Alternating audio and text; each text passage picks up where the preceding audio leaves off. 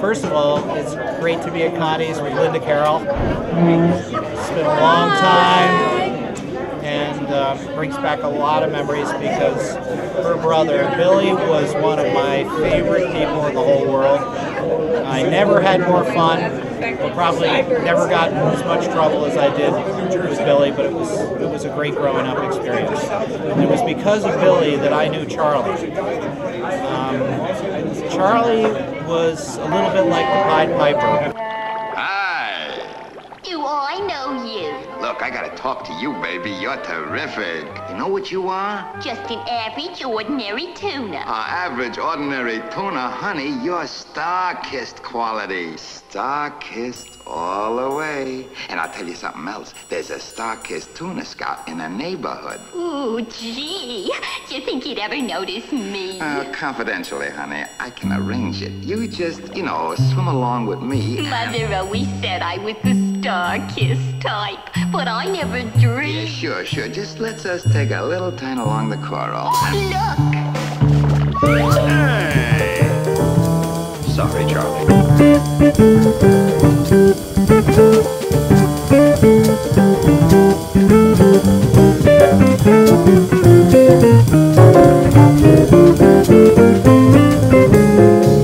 Every day, not every day, but a lot of days, we come home from school and we'd sit there on the front step at Murray Place and we'd wait for Charlie to come home and kind of open up. And he would open up and we'd all go upstairs to the top floor and you would see the most spectacular stereo system that anybody ever saw. He had this amazing stereo system and we all used to hang up there and listen to the best music in the 60s, Jefferson Airplane, Stones, Beatles, you name it, The Doors.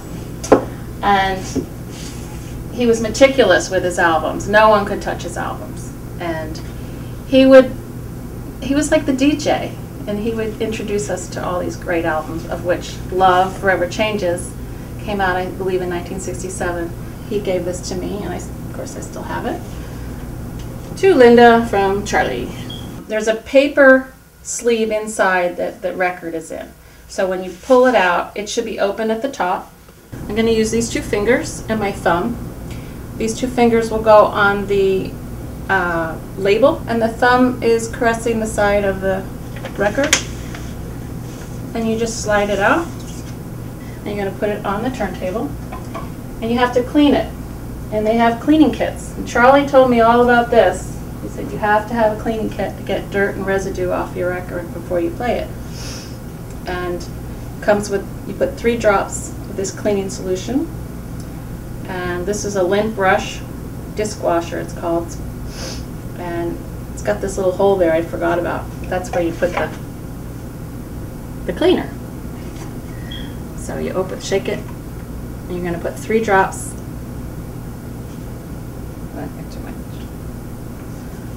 In a line on one side, and that's the side you're going to put on the record first.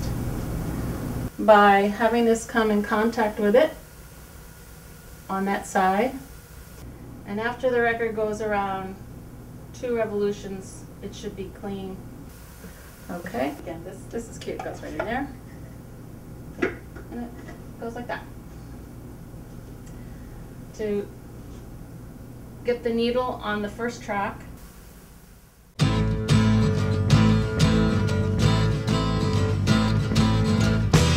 what is happening and how have you been? A few words about our old friend Chaz. Professionally, what first comes to mind is his loyalty and his dedication. When he was due, when he was in, he was on the job 10 minutes early and ready to fly. One of the things that come to my mind is the way he was able to handle our reservations and maximizing our seating ability and controlling the flow and making the night as smooth as could be. And Charlie had this wonderful heart.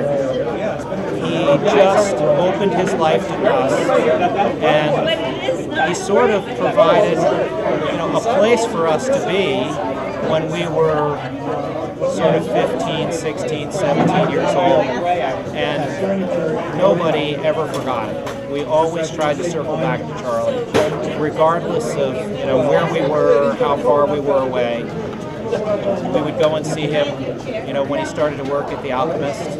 Chaz was an avid Yankee fan, and we used to debate who was better, the Mick, the Say Kid, or the Duke. And being he was such a big Yankee fan and Mickey Mantle fan, we'd always end up leaning toward being the Mick. And wherever you are now, Chaz, I hope you have a good view of the game, be it the Yankees or the Orioles. When I was playing in the band, the Ivy Men, we were playing at, we were supposed to play at the Cannon Club at Princeton University. And I had told Billy that if he comes early, he probably could get in, and there would be plenty of beer. And but we were going to start to play at 8 o'clock, so if he showed up at 6:30 or 7, I'm sure he could get in. He could say he was with the band. So Billy showed up, and Charlie came with him. And I can't remember, but I think John Panzer might have been there too.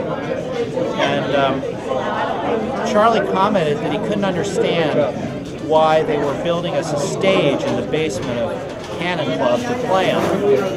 And the Cannon brothers would walk by and say, "Oh yeah, it's on the stage."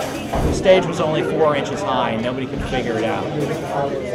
Charlie was the one that came to the brilliant conclusion that if they hadn't built the 4-inch stage, about 2 o'clock in the morning, we all would have been electrocuted by 2 inches of beer on the floor at Cannon Club. I know Charlie from working on Nassau Street back in the 70s. He was somebody I saw every morning. Hi, Charlie.